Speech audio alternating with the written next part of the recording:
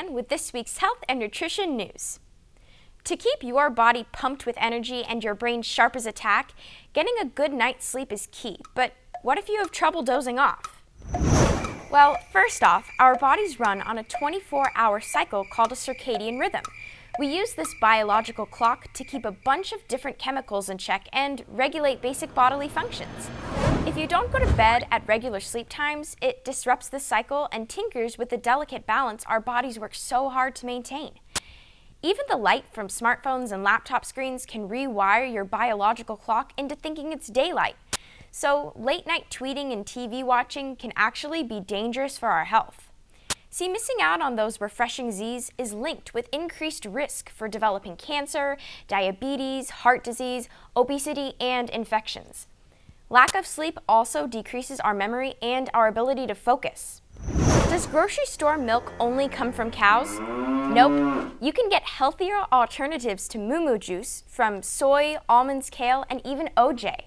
A glass of milk is packed with nutrients like protein for strong muscles, calcium for healthy bones, and vitamin B12 for a fully functional brain. However, 2% fat milk has about 120 calories per cup, which can add up very quickly.